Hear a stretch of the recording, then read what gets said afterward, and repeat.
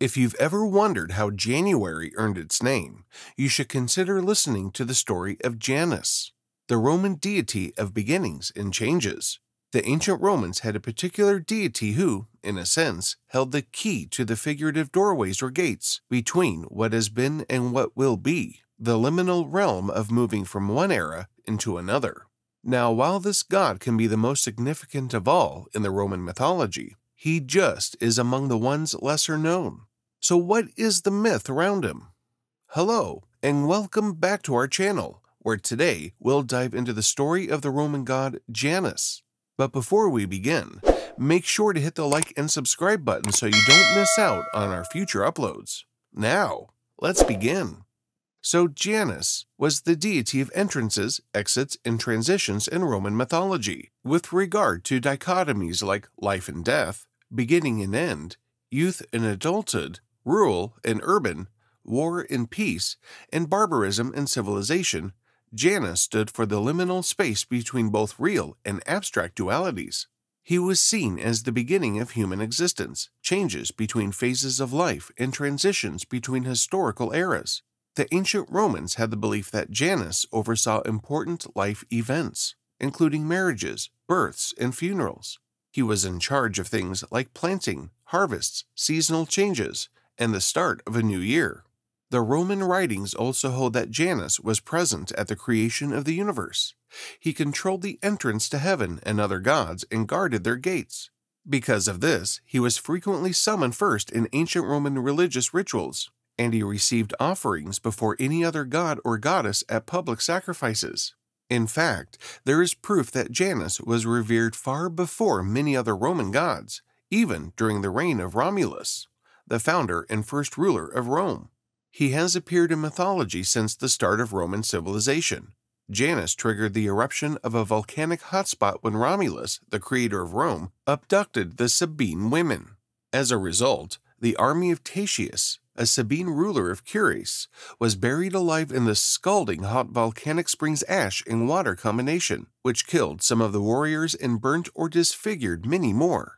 Later, though, the Romans and Sabines came to an agreement to build a civilization together. To commemorate this, during times of conflict, the doors of a roofless building known as the Janus were left open after a symbolic troop of soldiers had passed through it. When peace was achieved, the doors were ceremoniously shut. Other tales claim that Janus once intervened to save Saturn from being banished from heaven by Jupiter. He looked after him for a while with extreme hospitality. He was gratefully given the ability to see both the past and the future by Saturn.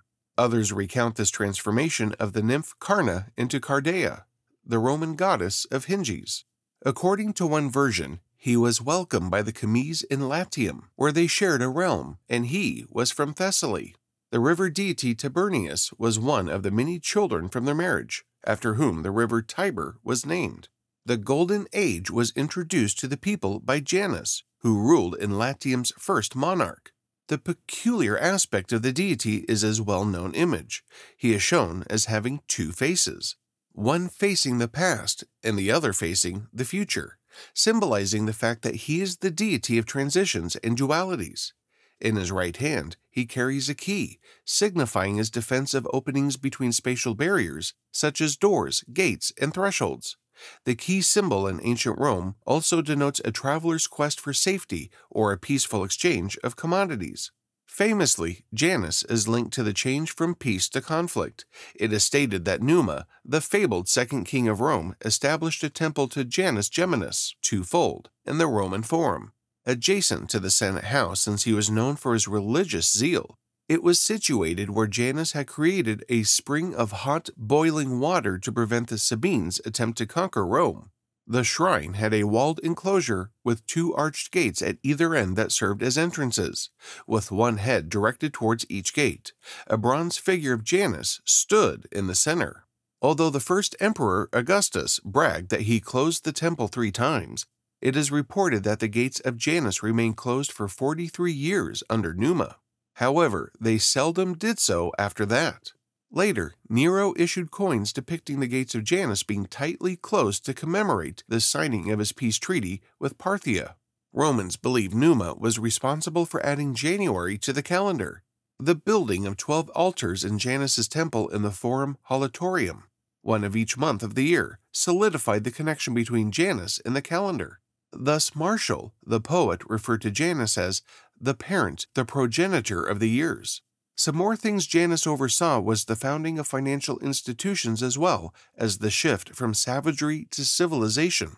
The invention of coinage was a significant component of this. According to Roman tradition, Janus was the first human or deity to make coins. As a result, his double-faced head was depicted on several Roman coins.